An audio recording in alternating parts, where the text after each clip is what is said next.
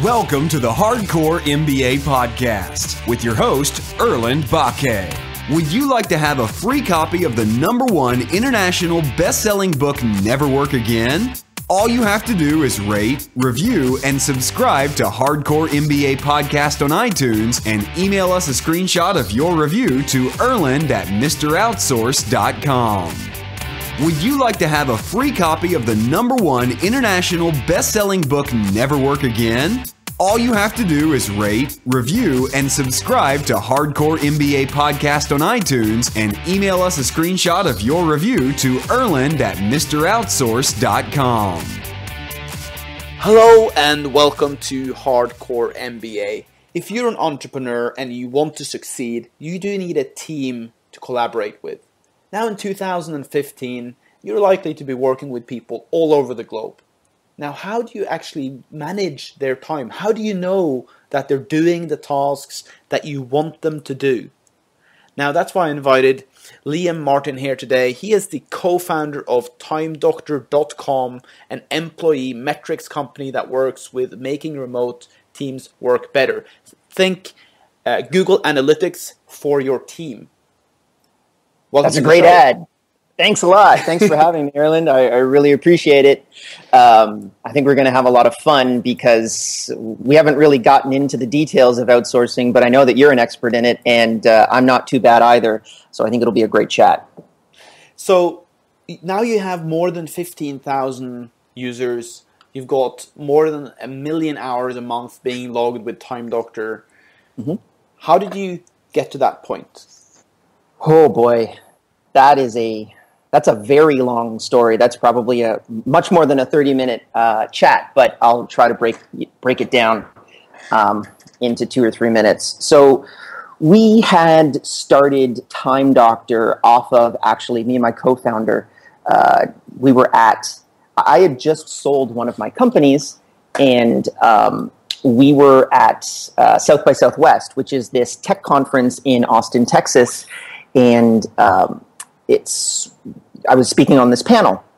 So I meet Rob, who is actually a mutual friend's mentor, and he has this really crappy, app that just sort of tracks the metrics of an employee's time. And the previous company that I had been in was a online tutoring company. So basically what we did is we tutored students through Skype. And we had a niche, which was the medical field. So we would teach the courses that you needed to go into medical school, and we made sure that you would get an A in them. And it was huge. We went from 1 to 2 employees. I basically dropped out of grad school to be able to do this. I went from 1 to 2 employees to more than 100 remote tutors within 2 years, and things were going great. But the problem that I had was Jimmy the student would come in and say, hey, Susie, my tutor, you billed me for 10 hours with Susie and we only worked for 5. So then I'd have to go to the tutor and I'd say, hey, did you work with 10 hours with this student this month? And she'd say, absolutely. But what I would have to end up doing is pay Susie her entire 10 hours and then refund the student for the other 5 hours. And I would not make any money whatsoever, and that was very slowly killing the business. Time Doctor would have allowed me to scale that business to the next level, which was what I was missing. So I immediately looked at that app. I thought, man, this is something that would work perfectly for me. I already have experience with remote teams, and this is the solution that I was looking for. Started working with Rob, and 3 years later, we're at, as I said before, 1 million hours a month and 100 million in yearly payments through the system. So we're really, as I said, a little bit different from everyone else. We do remote team analytics as opposed to simply time tracking. So we won't track just how long you've worked. We'll track how productively you've worked. So what websites did you go to? What applications were you using? How efficiently are you using your time? Because I think that, as you said before, time is, in my opinion, the most precious resource that you can have. It's not fungible. You can't stock it away. It's spent and then it's You can never use it again once you've used it, and you can't slow it down. You can't speed it up. So for me, you want to make yourself as efficient as humanly possible, and Time Doctor is a small part of making that process a little bit better. Don't people feel like they're being monitored?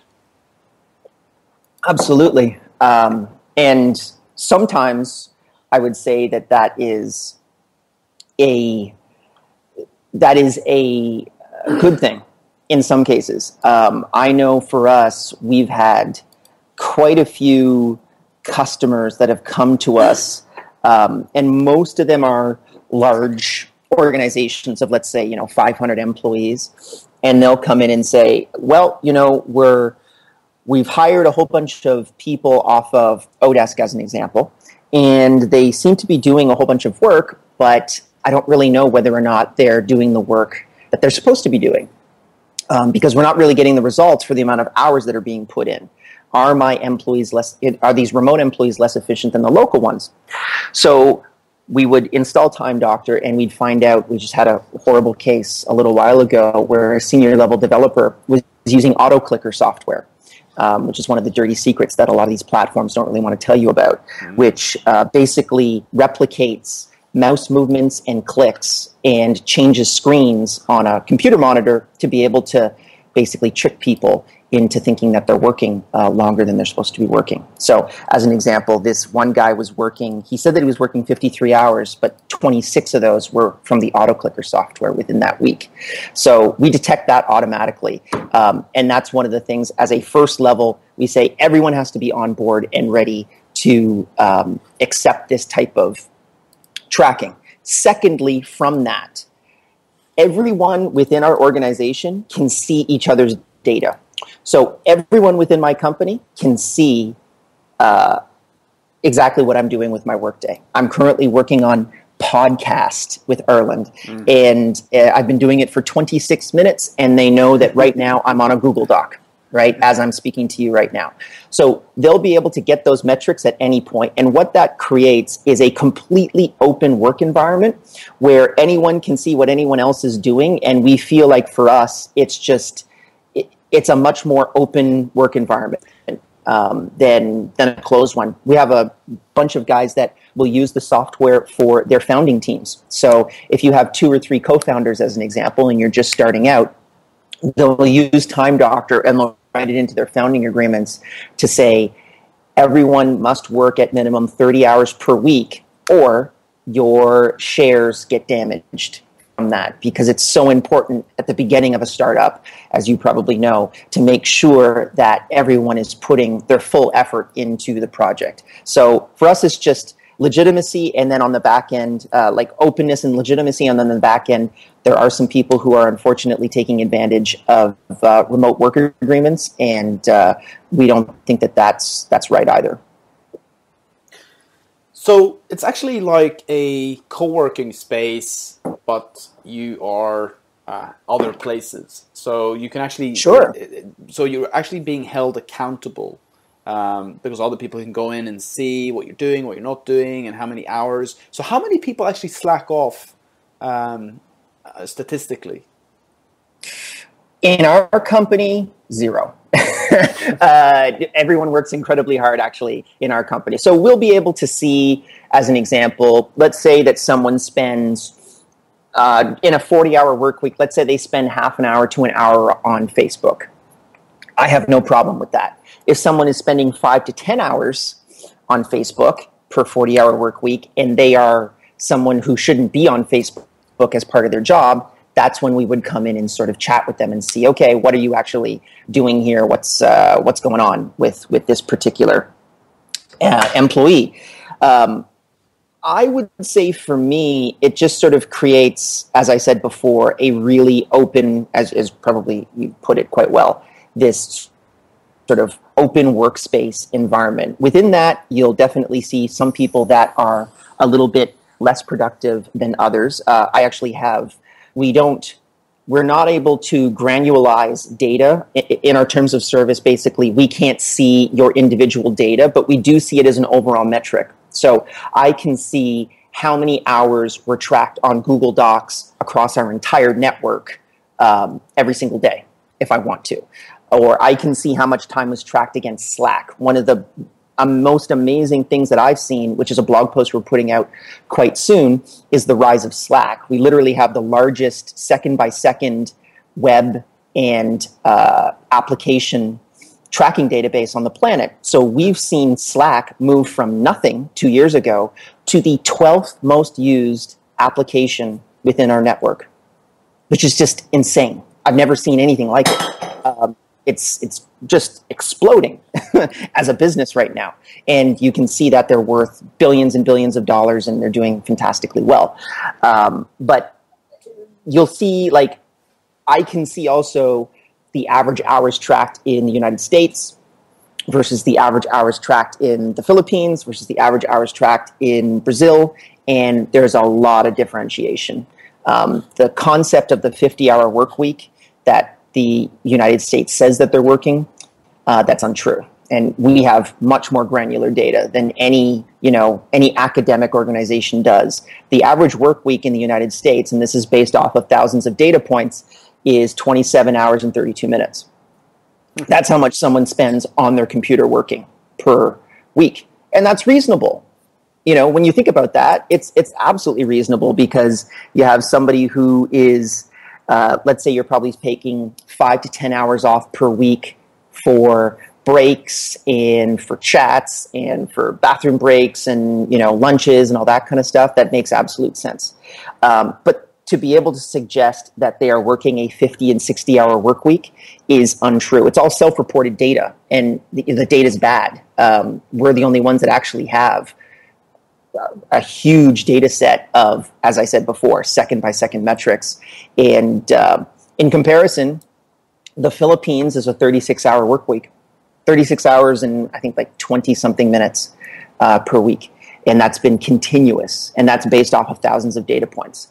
This podcast is brought to you by MrOutsource.com. Outsourcing to the Philippines done for you.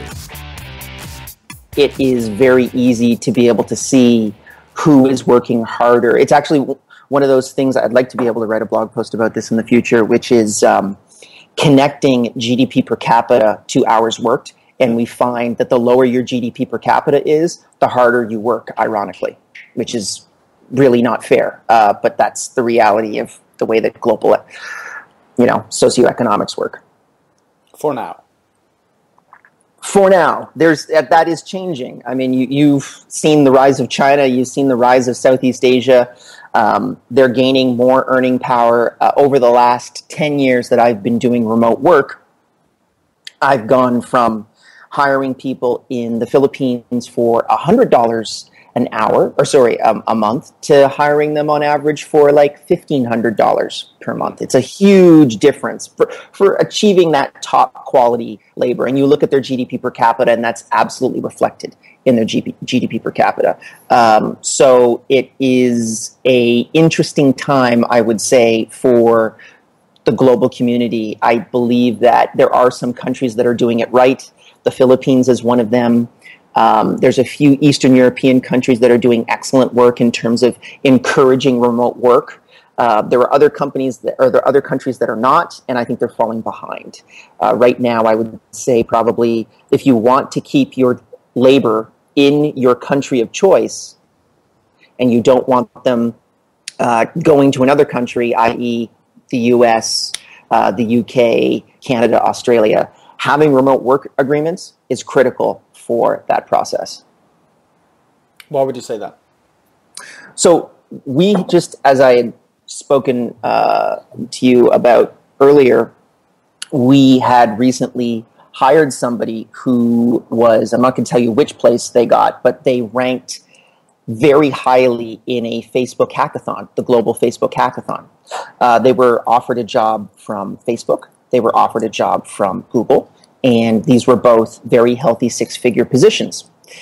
He decided to work with us for significantly less because he did not want to leave his country his country where he lived. He had his family here. He had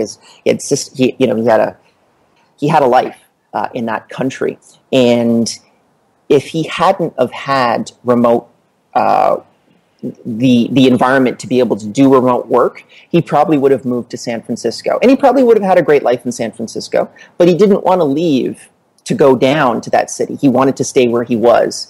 And remote work empowered that employee to stay. And that's the cream of, I mean, when Facebook does these hackathons, they have tens of thousands of people that attempt these hackathons. And they only grab the cream at the very, very top of those hackathons. And this guy was able to stay in that country, which I think is going to be great for that country long term and its overall economy. He'll probably start another company after he leaves us and make $100 million, have $100 million a year company without any problem whatsoever, because he's a very smart guy. But he would have done that in San Francisco had he moved to San Francisco. And now he's going to do it, in his country of choice. So there's a company called Mind Valley. They're based in not Singapore, but they're based in Asia. Do you know where they're based? They have a few different offices throughout Southeast Asia. So I met them. You met? Yeah, I met one of them. I had a very nice chat with them. They seem like they're putting together products that are really sort of trying to change the incumbents that I see within the marketing space. And I would say I would include them with companies like Udemy, or even some of the longer-term academic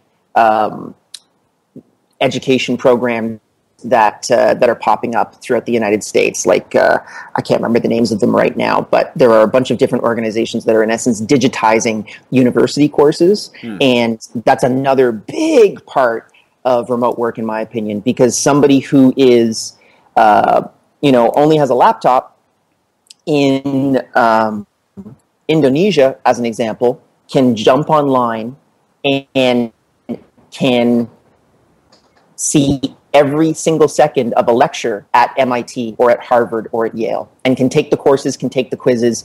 The data shows right now that the success rate of that is quite low, but it's because they don't have the commitment. They're not in that physical class. But if they're really focused on it, they can absolutely excel at that type of education. And I think that this will, once they're able to really crack the success rate of those types of platforms, it will produce a huge dividend throughout the planet. And I also think that it will probably put a lot of universities out of business, in my opinion, because I don't know I think education is a little bit different in European countries, and I'm located in Canada, and it's quite cheap here in Canada, but in the United States, people can go hundreds of thousands of dollars into debt.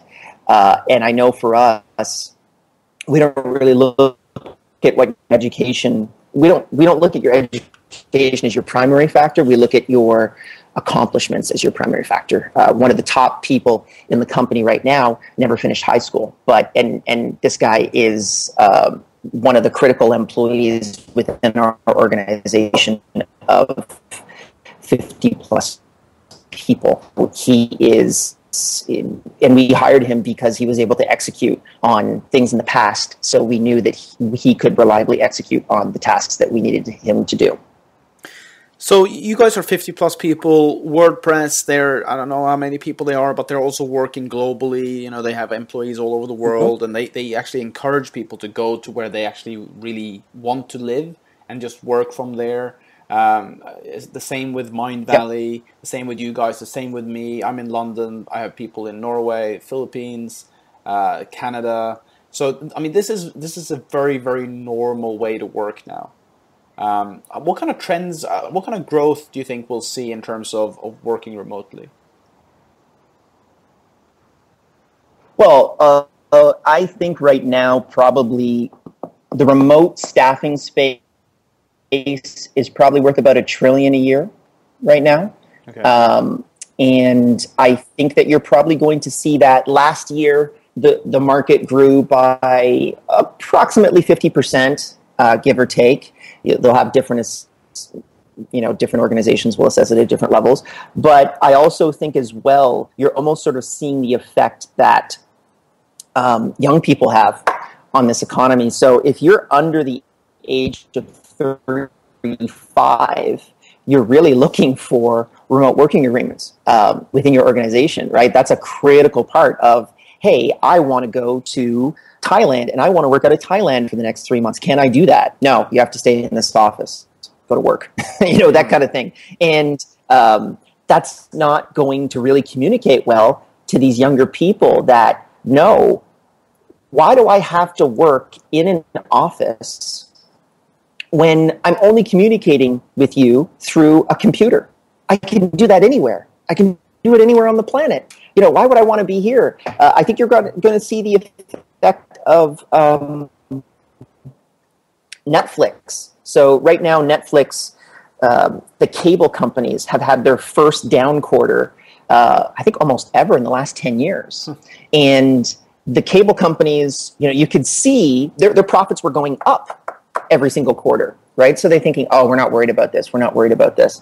But anyone under 30, doesn't have a cable subscription. They use Netflix or they use Hulu or, whatever your application of choice to be able to run these, to be able to get your entertainment.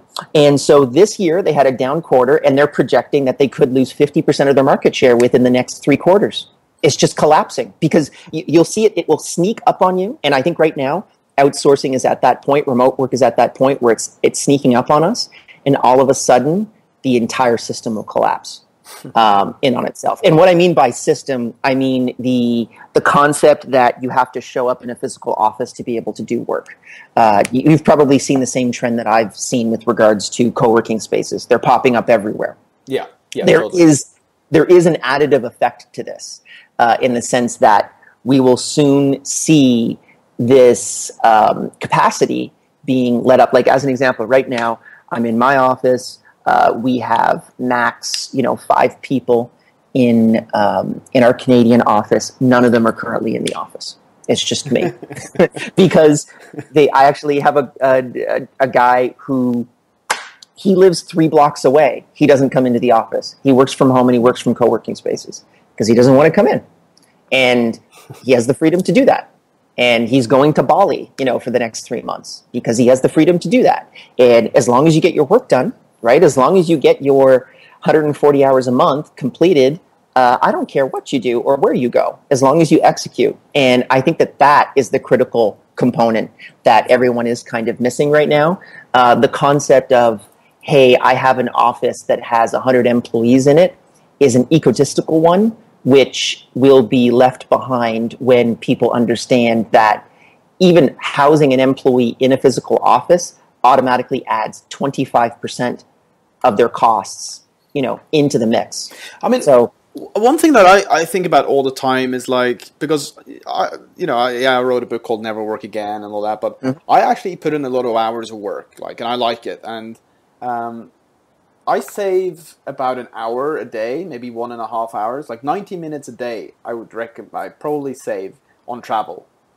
That's sure. Monday to Friday, year in and year out. Mm-hmm. If you combine those over the last 5-6 years, that's a lot of hours. Yep. No, exactly. The office that we're at right now, I walk to. It's about a 10-minute walk.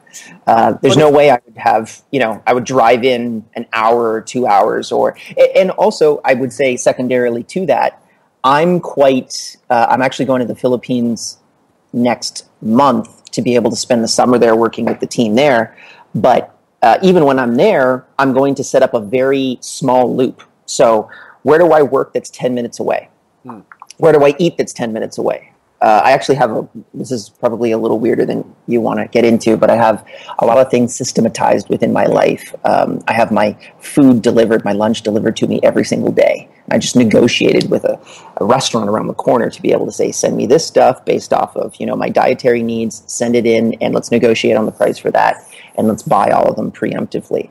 I have the same thing that I wear every single day. I have a work outfit, which is a t-shirt and jeans. And I basically just bought 20 t-shirts and 10 pairs of jeans. And that's what I do every single day to just function so that I can remove all of the distractions connected to my main focus, which is basically the mission of the company is allowing people to work wherever they want, whenever they want.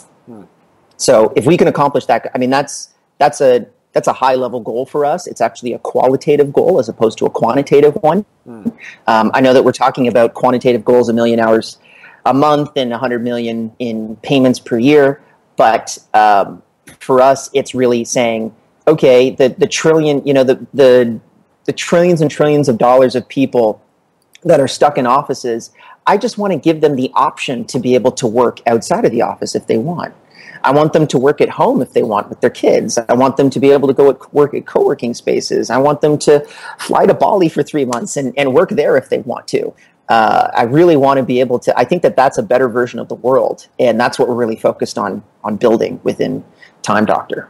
So you're managing you're recording their time, but like, how do you actually project manage? Because you've got like 50 people. How do you actually project manage them? How do the things get put into the system?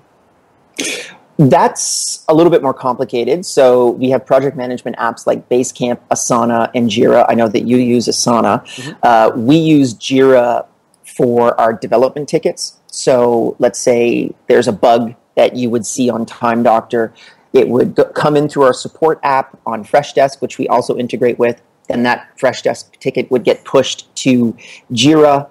The Jira ticket would then get looked at by a developer. That developer would start that task and then track exactly how long it took to accomplish that particular fix for that Jira ticket. Then it would go to the tester. The tester would test it, for their 2 hours or something like that, push it to the staging server, and then push it to live. That's probably a little too granular for you, but that's our workflow for development as an example. So we have different divisions within the organization. So I run the marketing team, and we have procedures in place for everything that we do within the organization. We have a huge wiki doc with I'd say probably over 1,000 procedures at this point. And a wiki doc is different from simple Google Docs in that the documents are editable and can change over time and evolve. So if we think that changes need to be made, we encourage the employees to be able to make those changes. We actually have a commission, a bonus system for anyone that can make changes that are accepted by the rest of the community. So we just redid all of our SEO procedures a while ago, and we had our SEO team go in and actually make those changes organically to those wiki documents so that we knew exactly, so that they could basically say, yeah, we're going to make these changes and you're going to get rewarded if you update the documentation to the cutting edge type of information. We have a saying in the company that orders shouldn't be easy to understand. They should be impossible to misunderstand. And that's actually Napoleon who gave that quote. And it's a great quote. And it's such a slight difference in the way that we do process documentation. Like we had a client that I was chatting with and he told his employee, hey, go onto WordPress or go onto my server, install WordPress, figure out, here's the password and login that you need to be able to set up for this WordPress server. And, let's start installing a theme. So he comes back the next day and he said, what's WordPress? I don't know what that is.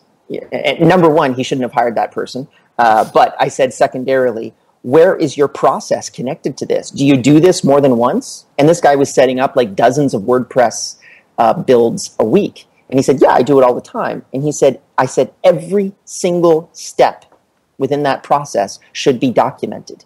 Step one, log into this page. Step two, here's the next page. And then include a video. So we have video tutorials with every single process as well, so that we can take that documentation and say, okay, you guys go out and do what you need to do. And basically,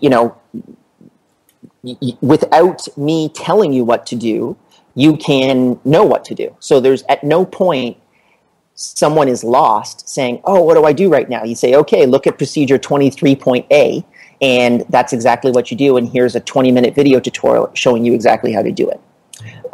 So that's big for us, is getting those. And I would suggest that anyone that's doing remote work, make sure, and it's a huge task, but just do it very slowly. Start with your most important tasks so that you can take, let's say, 30 minutes of training off your desk, every single week. You can tell people to, you can train employees 30 minutes less every week. That's great. Operationalize a process to be able to do that, and then do the next process and the next process. And then your time is freed up to be able to do much more higher leverage tasks, like, as an example, speak on podcasts, as opposed to make sure that the servers are running.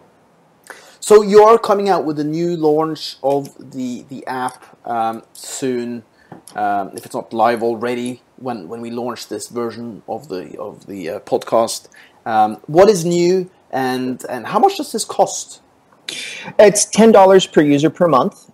So if you're tracking a remote employee, it's, as I said, $10 per user per month, which is quite affordable in comparison to any other type of platform that you would look at. Usually these platforms work on a percentage of salary.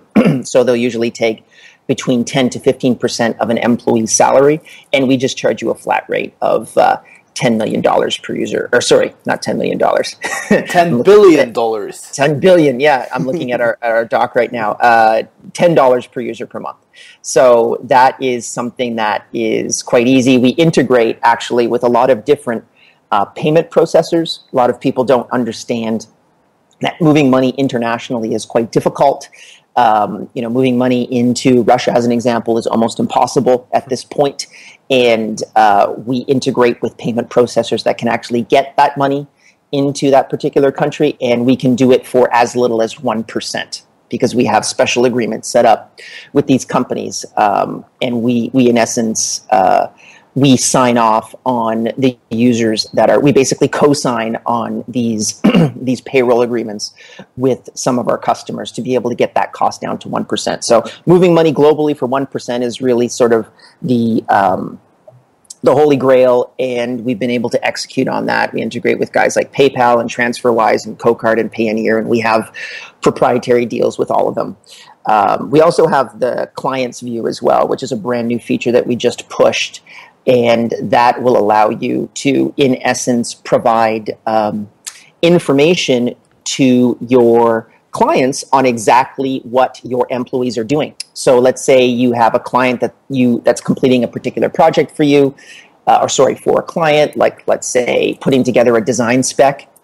You can create a project within Time Doctor, and then that client can only see that project's data.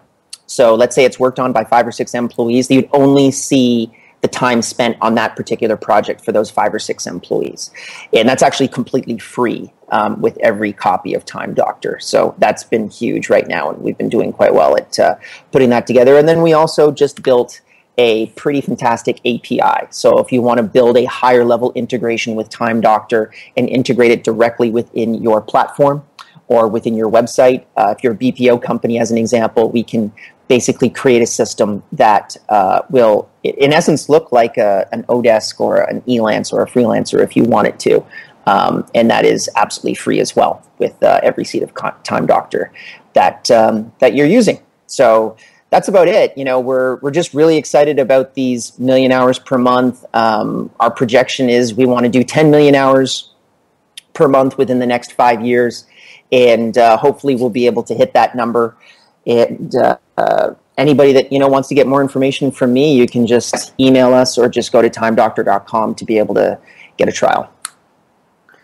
Liam, it has been a true pleasure meeting another outsourcing guru that provides super cool software to help us dominate the world.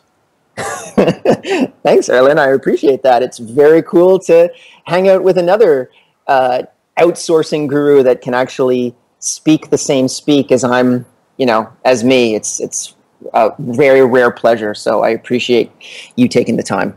This podcast is brought to you by MrOutsource.com. Outsourcing to the Philippines done for you.